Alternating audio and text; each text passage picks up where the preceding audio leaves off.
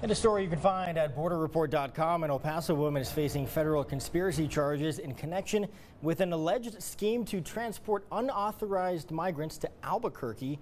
Jennifer Liset Cabral was one of the two drivers stopped at a U.S. Border Patrol checkpoint just west of Las Cruces last week after one of their passengers failed to declare his citizenship.